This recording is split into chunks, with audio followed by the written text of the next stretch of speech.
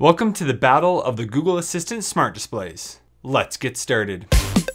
Hey everybody, welcome to Tech with Brett, where I help tech work for you. If you own a Google Home or a Google Assistant supported device, make sure you hit subscribe below, as I'm all about helping you learn how to use these products better.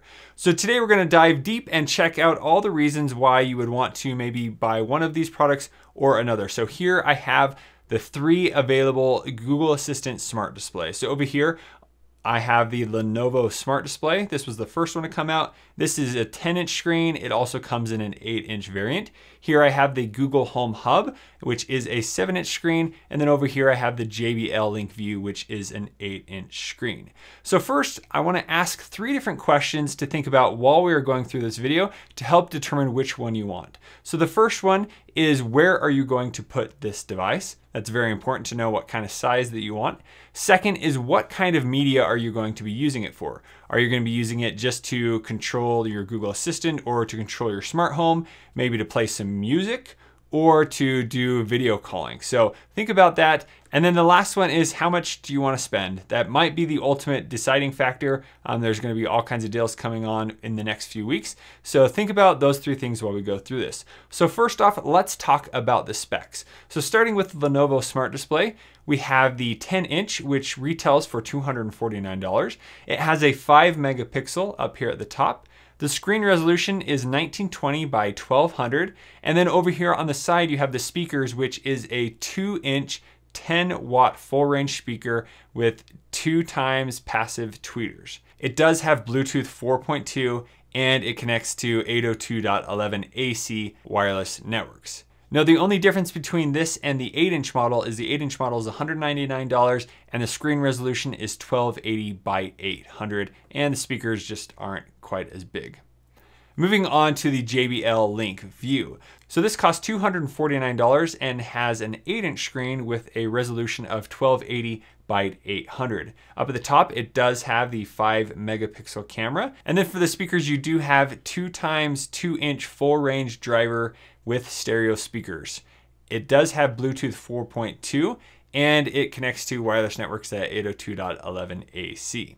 And then here in the middle, we do have the Google Home Hub. It's 7 inches. It costs $149. The screen resolution is 1024 by 600.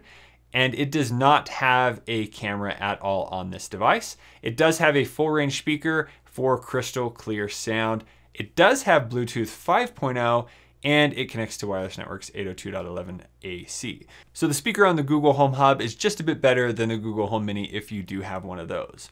So those are all the specs for those that really want to know what is inside these. Now let's talk about the experience that you're going to have between all of them. Now the first thing I want to talk about is the software and feature differences between these devices. So the Google Home Hub, when it came out, it had the latest software version, which allowed you to pull down and go into the home view so you can quickly control your smart home, and it also supported multi-room audio right from the get-go. Then over here on the Lenovo Smart Display and the JBL, they did not get that software update till a few weeks after the Home Hub had come out. And now you can pull down and you can quickly change your home view settings. You can also go in and set them up as a multi-room audio. So now you can connect all of these at once. And then it also added the ability to have your Nest Hello doorbell that when it rings, it will automatically pop up on all of these at the same time. And you can see who is there at the door. You can click the responses and then it will send it to the Nest Hello. So now they are all pretty much on the same software build.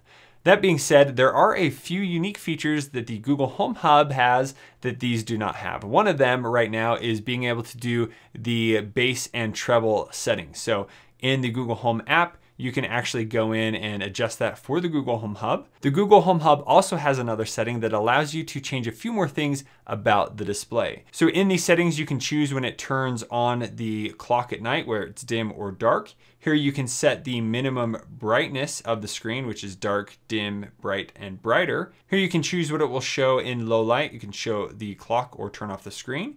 Here you can set it where the screen will automatically turn off after 5 minutes of inactivity.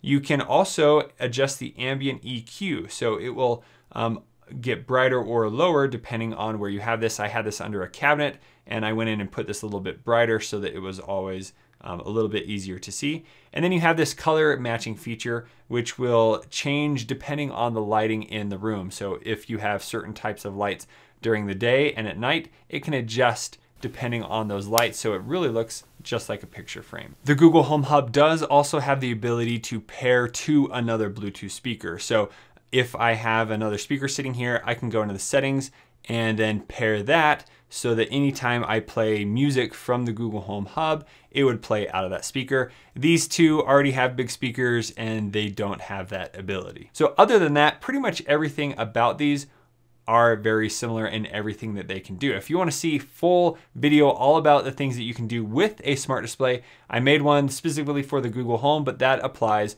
to these other devices as well. So I'll leave a link to that at the end of this video. Now, along with the software, let's talk about the speed of the devices. So I did notice that the Google Home Hub was probably the snappiest of all of these. There was no real lag or any problems like that, but just overall using it, this one tended to open up little things a little bit faster. Next, let's move on to the size of the devices. So I have been using the Lenovo Smart Display the longest, and I had it in my kitchen. I really liked it because of the 10-inch screen. If I wanted to watch any types of videos, I could see it from far away if I was cooking or doing the dishes or whatever.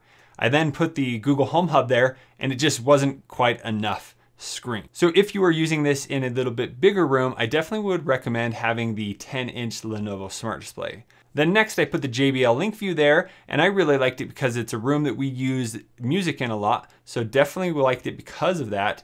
But then I did notice that the JBL Link View, even though it's splash resistant here on the front from water, there's some kind of coating that makes it a little bit more reflective. So during the day, it was a little harder to see than the other devices here, but I liked having the 8-inch screen. It was a good kind of mid-range. If you don't want something so big, the Link View will do the job. Now let's move out of the kitchen and into maybe your family room or your entertainment room. So if you're listening to a lot of music, the JBL Link View would be a great fit. But if you want to still consume a lot of media, maybe you don't have a TV in a certain room, the Lenovo Smart Display would be perfect for that.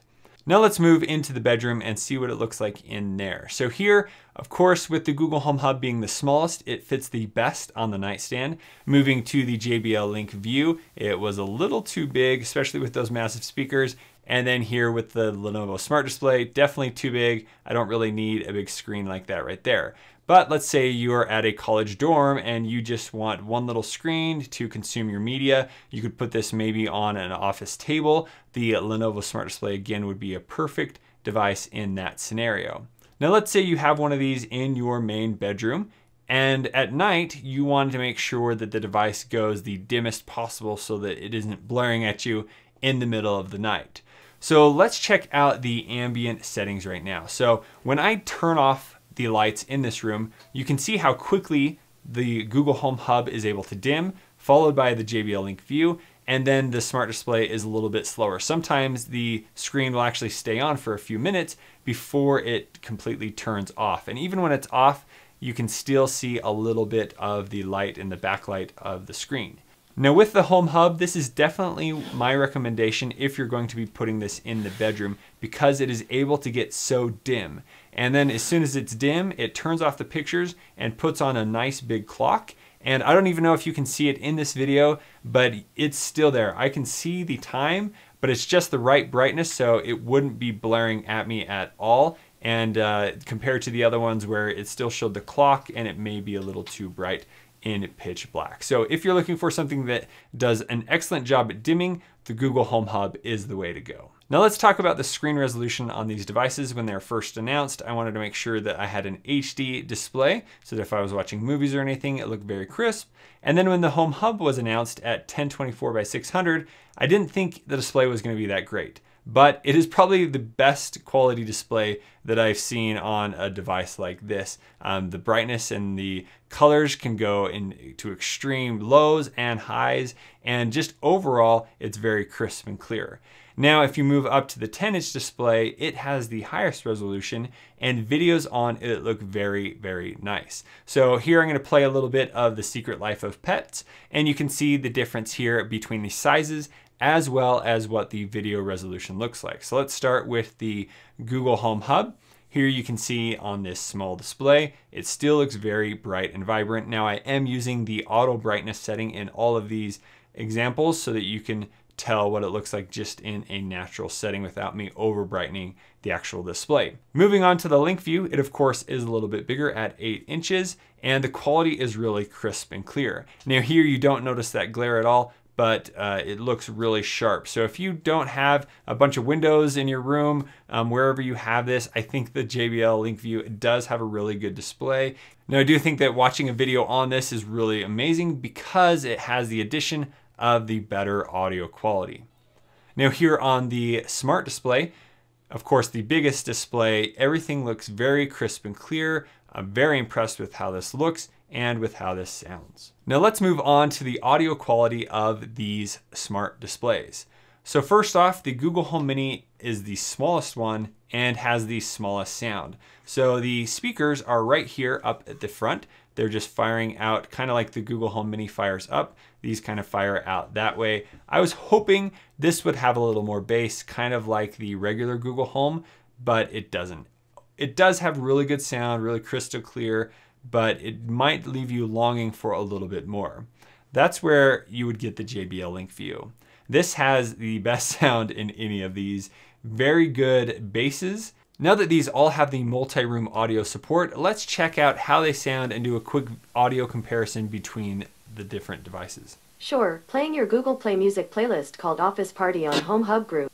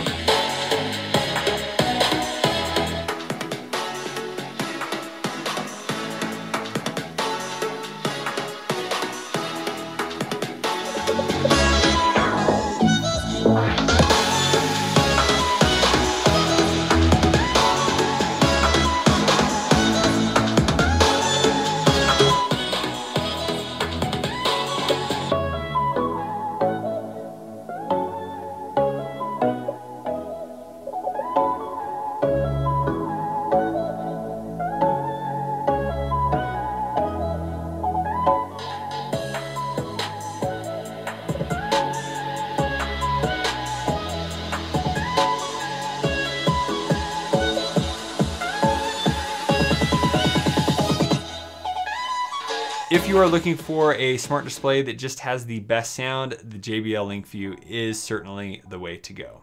Now let's talk about making phone calls and video calls with these devices. So if you live in the US, Canada, or I think the UK, you can make actual phone calls from these devices. You can link your phone number, it shows that you are actually calling somebody. You would just need to say the number. So that works great. But then you have the ability to use Google Duo. So Google Duo is an app that you can get on your phone where you can video chat any other person that has an Android or an iPhone. You just need to link your phone number and then that's how you can video chat together. So all of these do support that, but with the Google Home Hub, there is no camera. So if you video call somebody on this, they cannot see you, but you can see them from their phone. You need to make sure they turn it sideways so you can actually see them in the full screen, but they'll be a little confused as to why they can't see you. That's one of the downsides of the Google Home Hub, no camera.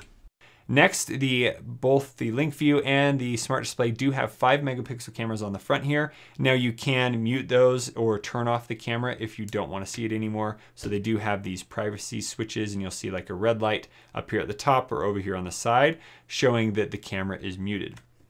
If I answer with the JBL Link View, let's check out the quality here. So it looks really good from the other end.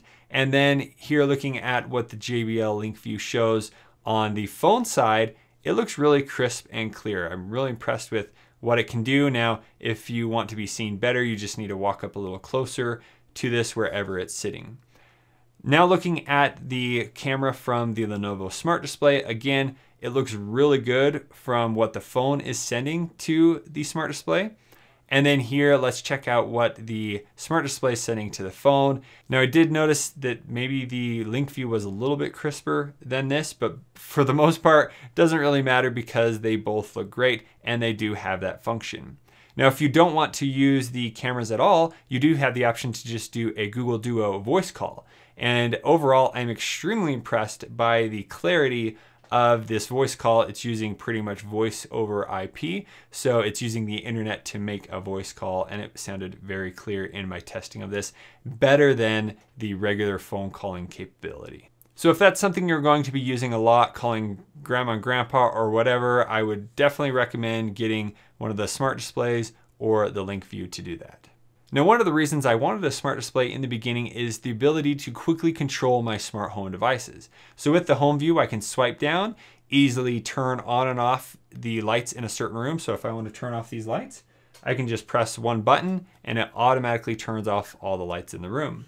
I can then press the button again. It turns those right back on, very easy. So depending on what room you have this in, you link it to that room and you can do that. So if you want to be able to do that in all the rooms very easily, you can get one of these for each room. But this has the ability to control all the different rooms. So I just swipe down, I select the lights button right here, and now it pulls up all the rooms that I have in my house. If I want to turn off all the lights at once, I would just select this top one, and then you can click off and it turns off every smart light that you have in your house.